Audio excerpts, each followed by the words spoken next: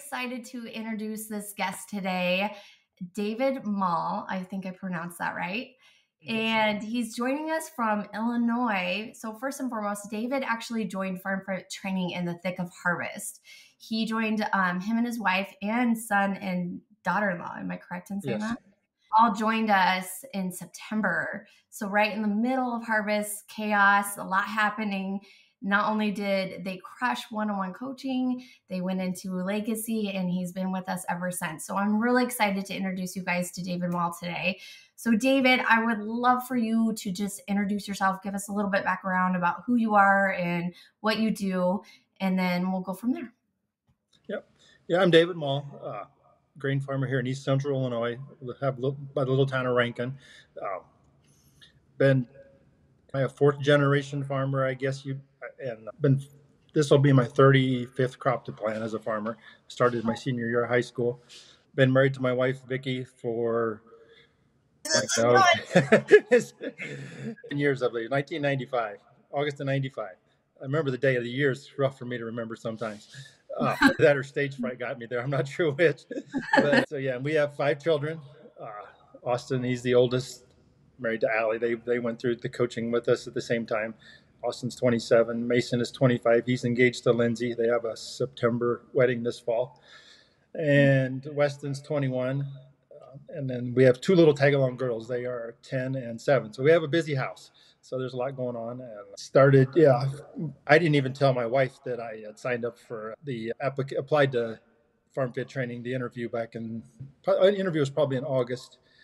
I'd been watching on social media. I'd seen Tracy's videos and your videos, Amanda, and just the different things on social media. I'm like, that's interesting. And a couple years ago, I tried a program pre-COVID and lost weight. But as soon as it involved their food and stuff, and it wasn't sustainable. And so when the applications opened, I was like, I'm going to try this. It's what I want to do. It's to the point where I wanted to do something about my health before some doctor was shoving it down my throat, whether it was high blood pressure or cholesterol or something that was, I wanted to be on my terms, I guess, was kind of I wanted my health journey to be on my terms instead of some doctor or some health professional saying it's this or that, and it's been a journey, and it's not always just, how do you say it? It's work, but yet if you think about it, like, you get done with your workout and you go put away a 30-pound dumbbell, and of course, at the end of your workout, you're a little exhausted, but you put that away and you're like, well, that was a little bit of effort, but I was carrying that around extra every day, not knowing it. So that makes you feel good right there, that an accomplishment that not only do your clothes fit better, but that you're hauling less around. And you and Vicki crushed it. First and foremost, you guys are freaking phenomenal clients, and we appreciate you. And everybody is a phenomenal client, first and foremost. I don't want to downplay anybody else, but I love the fact that you guys came in and you were super open-minded and you trusted us. And that's the biggest thing with a fitness journey, is sometimes when we start something, it's like, oh, is this going to be another program where it's not going to be sustainable? Or is it going to be another program where I'm going to fall right back into my old habits? And so we really educate the science and why behind everything you're doing. I would love to hear your feedback. You mentioned that you did a program pre-COVID, and I actually didn't know that, but I would love to hear your feedback. Like, what really stuck out joining the tribe, joining one-on-one coaching, and now, going into legacy, that was different from anything you've ever done before? Like, what was that one nugget you would like to share with everybody where it's like, you know what, this is sustainable. Like, this is the right place and the right program for me to be in. The simplicity of it was probably one of the big things that made this felt like it fit and worked. And in the past, it was only the program I tried was only nutrition only, and that, we'll just leave it at that. It made you lose weight fast, but it didn't do anything else for you. Which the Farm Fit program was combining some fitness or an exercise with the nutrition, and it's more of a system. It's not like you're trying to work with a silver bullet, because there is no silver bullet in this world, or at least not that I've found. And so Yeah, what you put in is what you get out. Yeah. And we're very transparent about that. Like, if you're going to go into this, especially with us, I mean, we really educate that why and science behind everything we do. But the thing is, you're tackling a big beast, and we Mhm. don't try to swallow all of it at once. I always think of that elephant analogy where it's like, you can't eat a whole elephant in one day. You got to take Yeah. bits and bits of price of that, Sure. pieces of that. And that's what really we do is we really tackle, hey, let's educate you on how to feel your body correctly so that you can function at your ultimate best. And that's different for every single person, which you saw going into the program because you did it with your wife. You and Vicky didn't have the same macronutrients, but it was able where she could cook one meal and it worked for all of you. And that Sure. was really cool in that aspect too, is where you guys got to see that. Sometimes we have couple or individuals join the program without their spouse, and they start to learn how to feel their body and understand the science and why behind that. And I love taking on couples. That's one of the things I never thought or expected. Opening the doors of Firm Fit training is taking on couples. But with couples, it's really cool to show, like, hey, you can cook one meal and it's going to work for Vicky. It's going to work for Yeah. you. And you guys are eating one meal where the whole family's eating the same thing. It's not like something like what you did before, where it's like, hey, it's a nutrition program and you eat exactly what they tell you. Like, Mhm. what's that going to teach you? You know what I mean? It's not going to set you up for long term. And I guess the other question I would love for you to dive in is, I know you came in at the thick of harvest. You joined right in the middle, you Yeah. and Austin, and it's the same thing with your spouses, you guys all joined us right in the thick of harvest. Can you give us a little information about like how, like, joining the program and jumping in right in the middle of the most Yeah. busy season? Because, like, our ultimate goal as farmers, because I mean, I'm married to a fifth generation Yeah. farmer, is like harvest time is busy. Like, you're focused on getting that crop out of the field as fast as possible, before winter comes.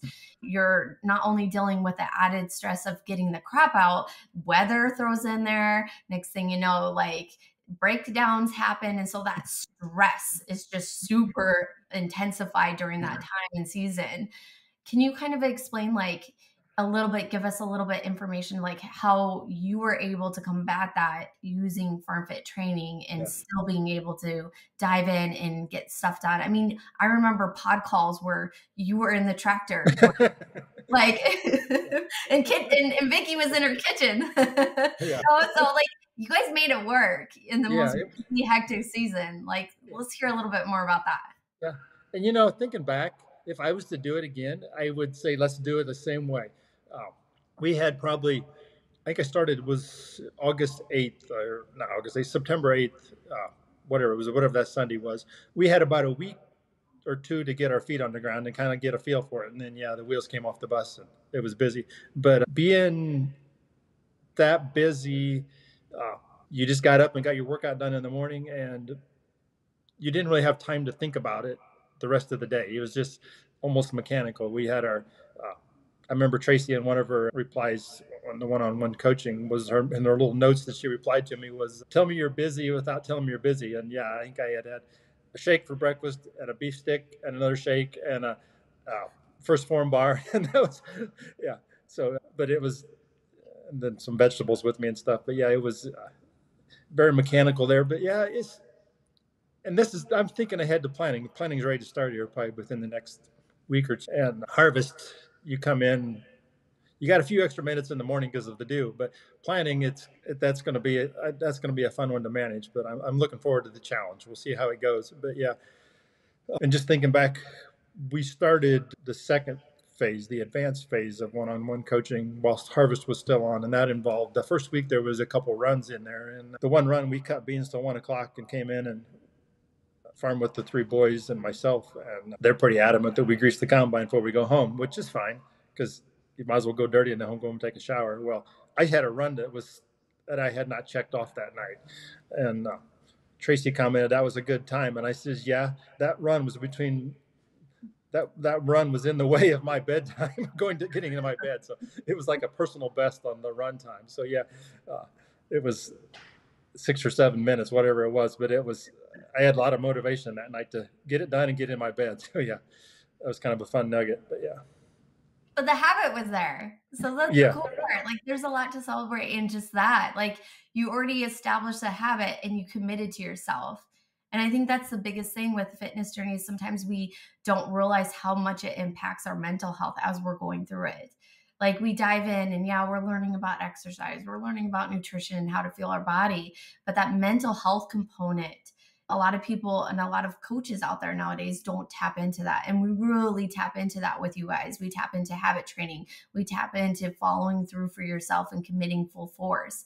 And you really took that to heart. And, and that's a really cool aspect is where clients like you and Vicky, when you guys join us, like it becomes super fun because you guys really truly see that potential here, not just in the program, but in yourselves, Sure. and with training and that longevity. And just like you said earlier, you didn't want a doctor to tell you, like, hey, it's time to start working out, or hey, we might have to put you on some blood pressure medicine. You're like, nope, I'm going to take control of this now and follow through for myself and continue it. So, like alongside of that, like that habit was established. And I think you're going to crush planting season. I'm really excited to see. You're going to be like one of those Yeah. clients that are in the master group chat, lighting everybody up, being like, I got this done. Like, where you guys at? So, I mean, I'm not worried about that Yeah. at all. Like, I mean, I know Jamie's been checking in with you in Platinum and she's been keeping you, holding you accountable, but you're going to Yeah. be absolutely fantastic. And I guess the last question I have you, and I always like to highlight this one, is how has farm fit training affected your day to day on the farm? And not just like day to day on the farm, but how has it also affected your family? Just thinking about that a little bit. I mean, it does make just being a little more fit and your the shape your body's in uh, is a little easier to do things, or a lot easier to do things. I mean, I remember it's probably a year ago, a little over a year ago in the fall, climbed the grain bend. We was fixing a spout or something up there, and one of the boys says, "What's the matter?" I said, "I'm getting old." I was panting like a dog. But uh, earlier this week, I had to climb a bend. I wasn't as tall, but yeah, I went up and down, and yeah, you can tell your body's in better shape. You got better endurance, and you're hauling a little less weight around, and then yeah, there's that aspect of it, and then forget what was the other part of your question. How has it affected your family? Oh, the family. You know, I think it affected just the way we eat as a family. We pay a little more attention to what we're putting on the table. No, the little girls were, how do I say this? They were the mac and cheese kids, and we still have mac and cheese at the table from time to time, but it's not near as often as it was.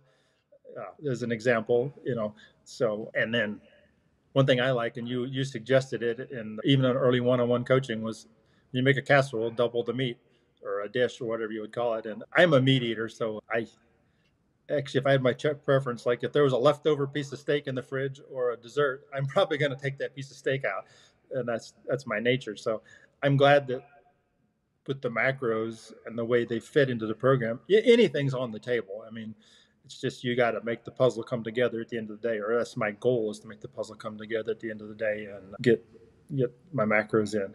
So as far as the rest of the family, we had some fitness equipment in the basement. There was a treadmill and an elliptical and some weights and stuff, and they were just sitting down there getting dirty. And the girls don't come down as much very often when I'm down there, but they're pretty quick. If Vicky's down there and if they're home during the day, they'll grab some little weights and swing them around. I mean, and so yeah, it's planting seeds and that there of what fitness can do for you. Leading the charge. And that's the cool thing about fitness journey is a lot of people don't realize it is by just working on yourself, you're actually impacting those around you without even realizing it. And, kids and children, I mean, even older children, just by you leading by example, you're setting up that future generation and showing them, hey, what taking care of yourself looks like, when it comes to nutrition, eating habits, lifting weights. Like, I mean, we get tons and tons of clients that post pictures of their kids lifting weights with them or being a part of that. And it's really cool to see because they're going to grow up with that mentality and that, hey, like I need to take care of my body because I have one body Yeah. and this is it. And like, hey, I need to, watch what I'm eating, make sure it's a good, wholesome food, make sure I'm getting enough protein, a lot of people to undereat when they come to protein, which you probably have noticed. I'm sure I heard a comment from you about protein, and we always think that we're eating enough. And then when we actually track it, it's like, oh, wait, I wasn't eating enough protein, or Yeah. I wasn't getting enough movement. And so, that's the cool thing too about what Farm Fit training stands for is like, yeah, we dive into those workouts, and they're quick and effective. Like, we're not asking you to do 45 minutes to an hour. They're 15 to 25 minutes. And then nutrition, we really tackle breaking down macronutrients because first and foremost, macros, yes, you're focusing on calories, but at the end of the day, we're really honing in on that nutritional value of foods, and how to really fuel our body. And then you couple that with mindset, and it's just like super cool to see how it impacts families and how it impacts the future generations, especially with your farm. Like you said, you're going into your 35th, right? 35th farm. Yeah. I That's planted my first crop as a senior in high school that I rented a farm. Yeah. You can relate to my husband. So my husband actually, he took over and started planning when he was 18 too. And he's 46, 47. I just dated him. He's going to hate this video. But for I him, did. I don't remember if I personally planted the first crop, but I was probably doing the spring tillage and somebody else planted it. But yeah, I was financially involved for 35 years, I guess it is. But yeah. yeah. And farming is a legacy. It's a family event. Yeah. A lot of farms are generational, especially in the United States, and that's something to take great pride of. Because, you grew up on the farm. My boys are growing up on the farm. Your kids are growing up on the farm. And it's a generational legacy that we're handing down to future generations. So it's really cool to see, that you've been involved for 35 years, Yeah. which is super impressive. Well, outside of that, I want to say thank you so much for taking the Sure. time out of your day. I know this is lunchtime, so you're probably hungry, but I really appreciate you just sharing a little nugget and letting everybody get to know you. I would love for it if you're comfortable. Where can people find you, or like if somebody wants to reach out to you and ask questions about your experience with us, where can they find you on social media? Yeah. I have all the platforms on my phone. I'm kind of a lurker. I read social media, but I don't respond very often. But yeah, I think my Facebook is David Maul, and then I'd have to look. Instagram might be D Maul Farms, and I forget the other ones, but that's probably the two I see the most. But yeah. Facebook and Instagram. There we go. I'm on all of them except Snapchat. I got kicked off that platform. Oh. I'm gonna stay off that one for now, but I would have to say my favorite is Instagram and hands down Twitter. Twitter is very controversial though, so you got to be careful over there. Sure. I have an account. I have never posted anything, but yeah. Yeah, there's a lot of keyboard warriors over there on Twitter. But again, I appreciate you taking the time. And if you guys want to follow him, definitely check David out. Shoot him a message if you have questions. Him and his wife Vicky crushed it, and also your oldest son and daughter-in-law, they all did absolutely fantastic. So we appreciate you first and foremost trusting us with this aspect of your life. That's something that we take great pride in, being able to dive in with you guys as clients, but also to be that impact and that motivation for you guys to find that sustainable system. So I want to say thank you, and I hope you have a fantastic afternoon. Sure. Thank you.